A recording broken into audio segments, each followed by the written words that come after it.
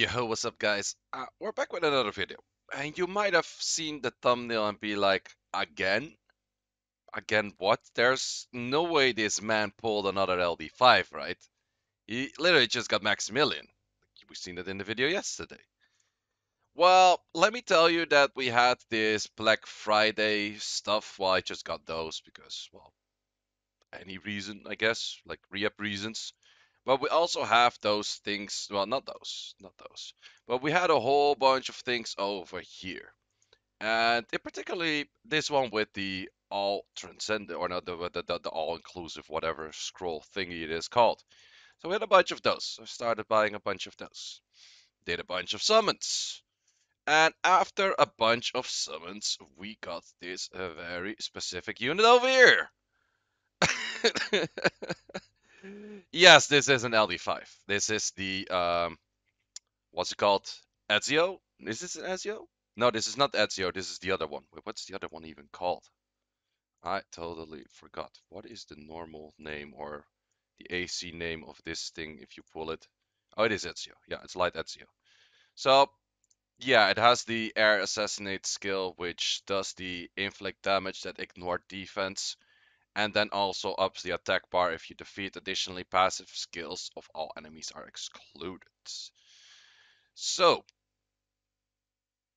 that is pretty nice. Pretty interesting unit. But yeah, once again, not really the unit I'm looking for, but okay, I guess it's a siege offense unit, so I wanted to make the video of 10 different hits with 10 different LD5s. That's when I pulled the Eleanor, I was like, I can make that. Then I pulled Maximilian and I was like, oh, that makes it easier. Now I pulled this guy and it makes it very easy because this guy is just straight up siege offense. I could maybe build it as like a gimmicky-ish killer of Julian's because this threats to Julian's like instantly, which is somewhat interesting. But his S2 and his S1 are somewhat on the weaker side, I would say. Like the S1 doesn't really do much, but most S1s don't. And this thing with threat state and counter attack, it is not that great. Also, unfortunately, this stupid thing goes into resistance awakening. Like, didn't you guys already learn that from Oberon that that's pretty dumb? Like, we don't need resistance on a unit like this. So easy enough, his base HP is actually not that bad, but yeah, interesting unit, interesting unit. So I guess I will switch the goal. Of course, I'm still gonna make the video of the 10 times an LD5 hit in Siege, but there's actually another goal that kind of popped up. In Guild versus Guild into server, you can use 15 units. I need 3 more LDs to get 15 units, and then I can do full LDs on all of the hits. Not sure if that's really going to be great. I probably will be lacking supports because I do have, well, I have a few supports LNDs. No, actually, I have quite a decent amount. But yeah, this one, I actually was, why is it not this thing? Or why is it like if for AC thing, like why is that one of those two? Those are so sick. But yeah, I would say not the most interesting of LD5s, but definitely like how the hell did I pull two LD5s literally in, I think in 22 hours. So yeah, that's insane. So what is my plan with this unit? Well, I did a little bit of testing in arena stuff, and I don't think it's too great for arena, but let's see if we can find Camillas without a team that's incredibly fast like a Celia. Let's say something like this. So this is my premium LD5 team, kind of something that I crafted up. I'm like, could this really work? You could just also simply just go for a Bastet plus something. I do notice that, well, I don't have skill ups on them yet because you can skill them up with 4 stars and I wasted my 4 stars on something else. But yeah, this team is somewhat interesting because you can give the attack buff over here and you can boost up this guy to take the next turn. You can instantly snipe a Camilla if it's below 47k HP. We can do this thing over here, and then we have this skill, which we can kill, for example. I don't think you actually kill because you have to be, like the Cassandra currently is pretty freaking fast, so it doesn't really do too much of damage. But yeah, if we then boost up the Cassandra again, then actually maybe the Jamar boosting is more interesting. I could give attack buff right now, but at this point it's somewhat less interesting. And we go for this skill once again. The Piercer kills that as well. And then we kill that thing too. Would I have been able to just one hit the whole fucking team with a Grogan? Yeah, except the Camilla. So against Camillas, this is somewhat interesting. Might be a nice thing, but it's kind of slow. It does pretty much win, but it is kind of slow. I also thought that his S3 would go through invisibility, but it actually doesn't. Just the S1 does. So in this case, you can still hit it, but only with an S1. So yeah, pretty interesting unit. It will most likely be used something like this. I would say that in arena offense, it's probably not the best in slot because, well, also I have to build this Cassandra to like a pretty crazy amount of stats because the Cassandra has to move in front of the homunculus and the homunculus has to be fast. So the Cassandra is currently, well, it looks like I don't have artifacts, but it's just bugged in China or something. I don't know what it is. Like my clients all bug out here in or at least a bunch of my clients bug out here, but I'm not entirely sure what it is. But I do have artifacts on it. So yeah, the stats are pretty decent, I would say, to get this much attack, this much crit rate, and this much speed. And yeah, that is kind of needed if I want to use it like this. And yeah, as mentioned, I don't have the skill ups yet. I could easily skill it up, but I don't have the 4-star skill ups for it right now. And yeah, it's an interesting unit. It's definitely an interesting unit. It will definitely be something that I will mainly use in Siege. RTA, I don't really think it will have too much play. So let's say you have that defense. Can I just simply set it up? You have that very typical defense. I'm pretty sure that the units are not ruined up, but just for the idea of it. Let's go for you see those defenses with a Kiklet and then a Perna. It's not a great defense by all means, but you see it from time to time. So if we were to hit this with this team, this is going to be very easy because you have a bunch of those passives and you just shred through the passives. Plus, this team has a higher base speed value than normally a team with like a what's it called?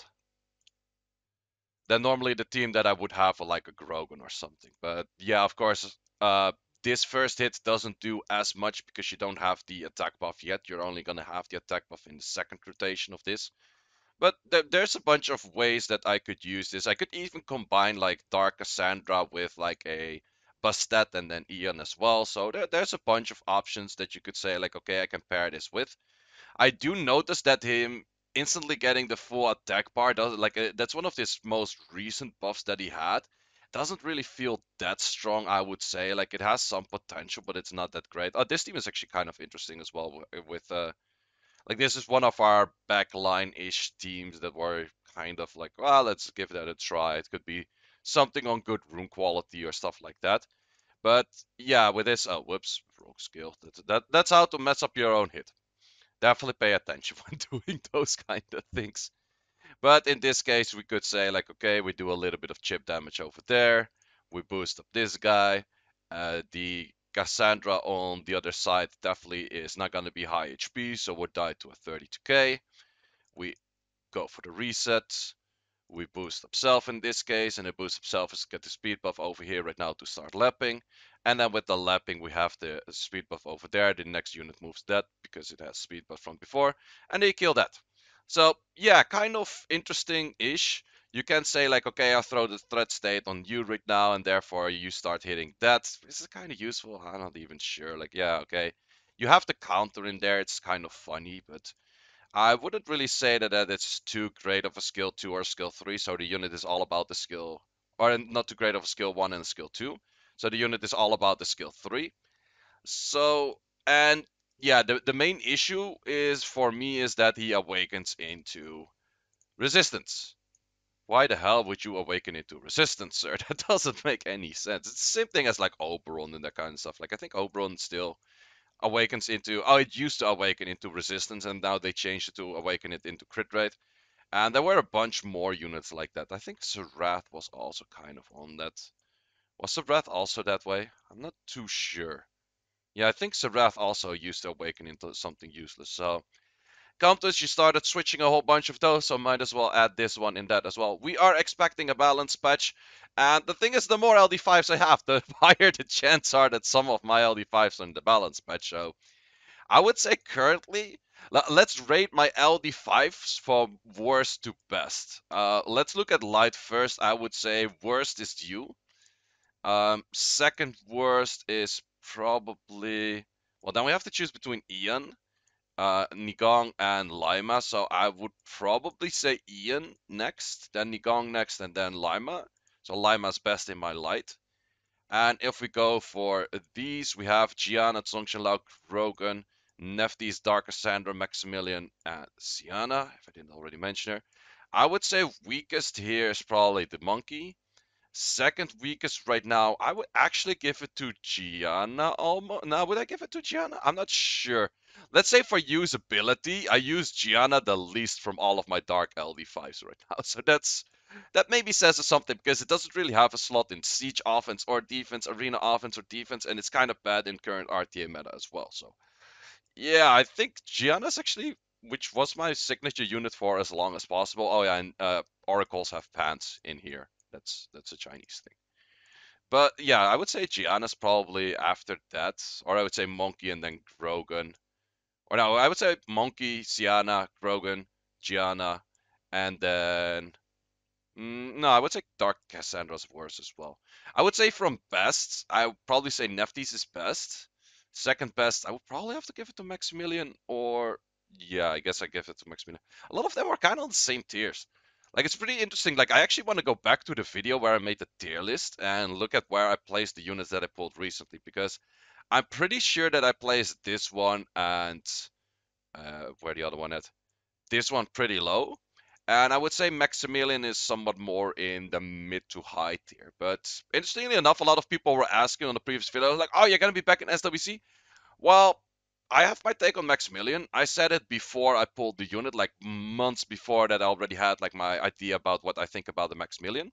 I do have the Nefties already, and the interesting thing is a lot of people are like, yeah, Maximilian Nefties, that's like great synergy. It's like they do the same thing, they get counted by the same thing. So is it great synergy to complement each other and do something nicer together, or doing the same thing both? Because they're pretty much similar units. So that is definitely something I'm gonna test in future videos. I would say I think maybe Maximilian is slightly overhyped, but I actually will talk about that in future videos, so I don't want to spoil too much in that. But I also might be proving myself wrong because I'm definitely gonna be crafting like a Maximilian cleave and then just Maximilian spamming, probably with Nefties as well, just to give it a try to see how it works. And maybe we'll climb a bunch of ranks, maybe we drop a bunch of ranks. But in all honesty, question from me to you, how many G3 players do you actually see actively use Maximilian? Plus, aren't all of those comms like heavy LD spams or just Maximilian and something else? So those are my two questions to you. Well, just a quick update video. I'm still in Shanghai here for today. I'm flying to Korea tomorrow. I booked a pretty decent-ish hotel that I think I can also stream at. So I will be trying to do the stream. It's going to be like afternoon-ish time in Korea, so very early morning and late evening. So very early morning in Europe, late evening in the US. But I will try to get some streams in and I will try to use some Maximilian stuff. I'm not entirely sure if I will translate that into a video as well because I don't really want to do too much editing while I'm here, and RTA videos kind of tend to bound to be more editing-ish kind of stuff. But we shall see about it. Maybe I'll just edit it the moment I get back home. But there's a lot of stuff I want to make content on when I'm back home because I still want to do like a decent showcase of like the light pony, decent showcase of this unit. Well, that's just going to be a siege video. He's going to be in there.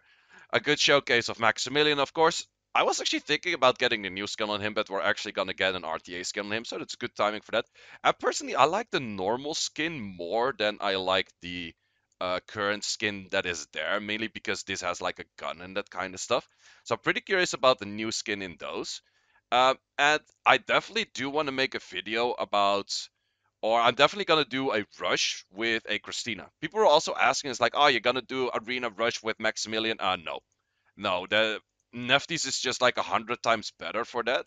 And the simple fact why Neftis is like 100 times better for that is just because she has the heal block. And the heal block just fucks up so many more things that Maximilian isn't too great for arena offense. You I might give it a try in a certain way, but I think it is not as great. It does have the absorb and the continuous damage, which is a little bit different. But I don't really think that Maximilian is too great for arena offenses. But I might give him a try because why not? And then I also pulled this thing, which I've seen a bunch of like top end players like Les and other people play around with.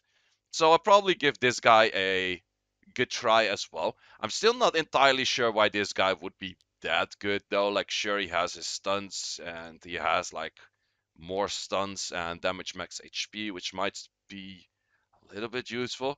I guess it's kind of a CC unit, and then it has the Zog skill, which is a strip and a branding, which is not too bad, but too bad it's just one steal. Like, if it would steal the whole thing and then put branding, then we'd be like, yo, that's a pretty gangster skill for 3-turn cooldown, but one strip is always one of those things like, yeah, it could be nice, could be not nice. But yeah, that is it for this video, guys. I hope you enjoyed, and yeah, I'm on 12 LD5s right now, and I have no clue how. And that is probably also running out of my LD5 luck for quite a while, so I can't really complain about that. Guys, thanks a lot for watching. We're going to see a lot more videos when I come back in the Netherlands, which is going to be on, I would say, 29th to 30, probably a 30, 31. I'll start making more videos. Well, there's no 31 of November. 1st of December. Man, time is going so fast. Guys, thanks a lot for watching. I'm rambling on as always, and see you in the next one.